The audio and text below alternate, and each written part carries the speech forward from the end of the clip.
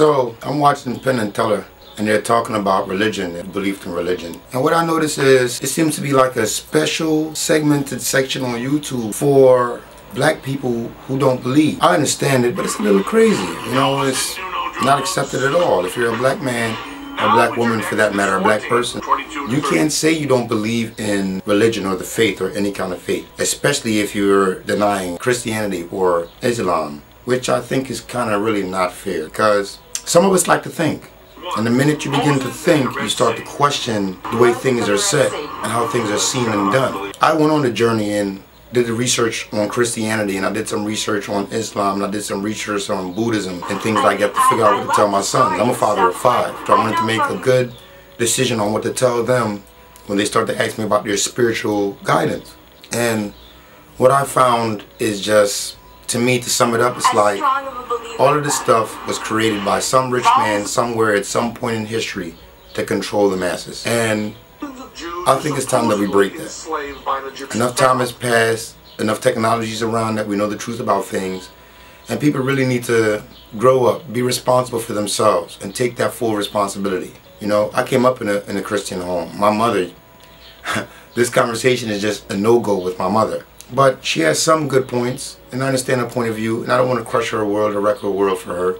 But I often tell her, you know, without saying anything short of "this isn't real, Mom," I often tell her, you need to read some of the information on how this came to be. So she often asks me, well, how'd your information come to be? Didn't a man write that?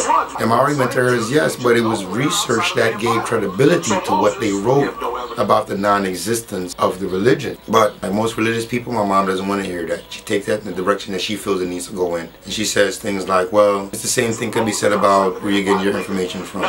And I guess to a certain angle, she's right.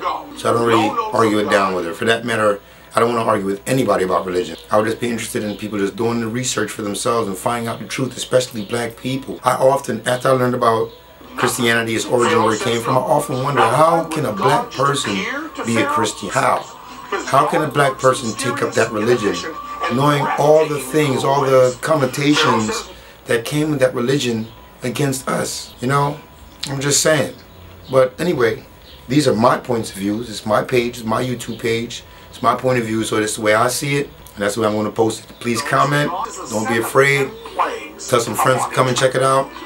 And I'm going to tighten up a little bit. You see the scene looks a little garagey right now, but we're going to get it a little better. I'm going to get a shave and come a little bit more presentable, but this is like the first dry run, and I thought this would be an interesting topic to start with. I will also eventually list people that I go to on their YouTube page and check out their stuff, who I subscribe to, because I got a lot of great people where I listen to their stuff, and I'm always entertained and I like it. So this is my first venture into that. So see you next time, and thanks for coming through. Sess Videoz show. Yeah.